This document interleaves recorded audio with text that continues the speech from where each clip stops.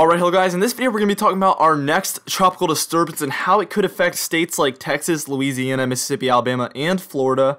But before I get started with this video though, I would ask that you do subscribe if you do like weather-related content, and also check out the links in the description and the pinned comment. Now let's get right into things. First off, we're looking at our satellite imagery, and what I want you to pay attention to is those areas just to the south of Cuba there. Now you can see a lot of those reds and blacks and even a little bit of white popping in. That's where our disturbance is located right now, and it's just starting to get its act together, just developing more and more tall clouds here. So this is our satellite imagery. Again, that's our disturbance there in a lot of those reds south of Cuba. Now, we're going to be talking about our temperatures here in the Gulf of Mexico, because that's the direction this one's going to head. You can see a lot of those 30s, 31s.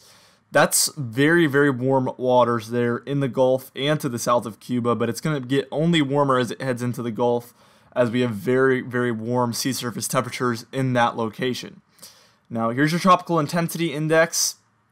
Highly favorable conditions there just to the south of Cuba, and then for basically all of the Gulf of Mexico, we have highly favorable conditions there in the red, which means that this one can really intensify as much as it wants to, with as much time as it has. It's going to be able to develop as much as it wants to, and I've seen systems like this that look like they're not going to really get their act together turn into eventually hurricanes. So I don't necessarily think that's going to happen with this one, but it is always possible. Here's your sea surface temperature anomalies, and you can see just to the south of Cuba we have below average temperatures, but in the Gulf of Mexico it's basically all above average temperatures there. So basically it's above average conditions. It's better conditions than average in the Gulf as of right now.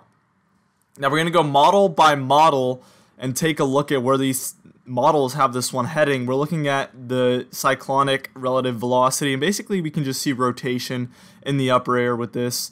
And you can see the ECMWF has this one located in the middle of the Gulf of Mexico by Thursday 12Z, so this is in 60 hours. Then 72 hours out, so heading into Thursday night, you can see a lot of those reds. That's where this is located, and you can see it's basically horizontal with Texas at this point. And then at hours 96, you can see it makes impact with areas in between Louisiana and Texas. I've seen the model show this one hitting Texas as far south as Houston. I've seen them hit this one more like Louisiana, more towards New Orleans. So this one can really hit anywhere at this point. And you're going to see it in my forecast map at the end that this one can really hit anywhere in the Gulf. We're going to need to let this one get its act together and then really decipher where it's going to hit exactly. So I have a broad area of where this one could make impact. Now, here's your rainfall according to the ECMWF model, which is the European model, by the way. And you can see a lot of those blues. That's where we're expecting anywhere from half an inch to an inch of rain. The yellow is an inch to maybe 1.5 inches of rain. The red is 2 to 5 inches of rain. And then those brown colors is 6 to 9 inches of rain. And then in the blue is 10 to 14 inches of rain. You can see there is an area in Louisiana where they have getting over 10 inches of rain according to the European model, which is very interesting. That would create a lot of flooding. So we need to pay close attention to this one, because even if it doesn't develop into a tropical storm or hurricane, this one will bring a lot of rain to Louisiana and even Mississippi, as you can see. Here's your GFS model, and we're getting things started. You can see there's not a lot going on. It is located in the middle of the Gulf by this point, as this is 78 hours out. Again, Friday morning, this is what we're looking at right now. And not a lot getting developed on the GFS. The GFS does not have this one developing as fast or as much as the ECMWF model. And you can see by Friday afternoon, it's already located basically just offshore of Louisiana, and it's just now getting its act together. So it's a lot later than the ECMWF model, and you can see that it does make impact with the same area on the GFS model, right in between Texas and Louisiana.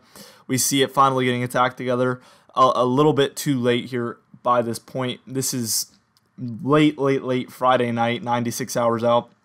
And here's your total rainfall according to the GFS model. You can see it's a lot of those reds for Texas, Louisiana, and Mississippi. Some of those dark reds, but none of the brown or blue like the ECMWF model has, which isn't surprising because the European model has it getting developed much earlier and being able to collect a lot more moisture and develop more and more. So really we're looking at a general 2 to 5 inches of rain for a lot of Louisiana, Mississippi, and Texas, which again could still cause flooding, but it's not going to be those 10-inch amounts of rain according to the GFS model. Now here's my official forecast on what I think is going to happen with this one over the next 5 days. You see we have our low pressure system just to the south of Cuba, just like we saw. Then it's going to head right over the Yucatan Peninsula and into the Gulf, and then head into the central Gulf, and then it really broadens up from that point. It could hit anywhere in Texas, anywhere in Louisiana, and it could even actually make landfall in Mississippi, Alabama, or the panhandle of Florida instead. So really this one, we're going to have to watch it develop and see what happens. Already we can tell that the most likely impact area is somewhere in Louisiana or the border of Texas and Louisiana there. That looks like the most likely, but again, once this one develops and we get some spaghetti models going for this one, we're going to have a much, much better idea of where this one could hit.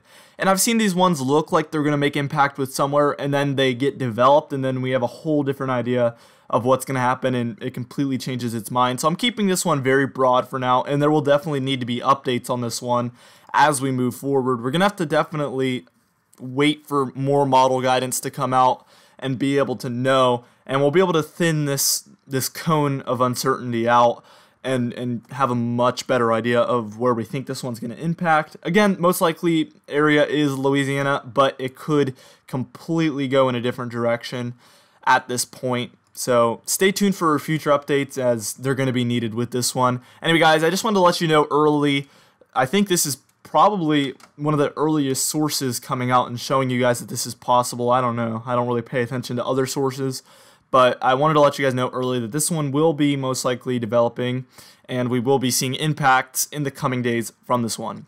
Have a great day, guys, and stay safe as this system impacts the southeastern United States and the Gulf states of the United States.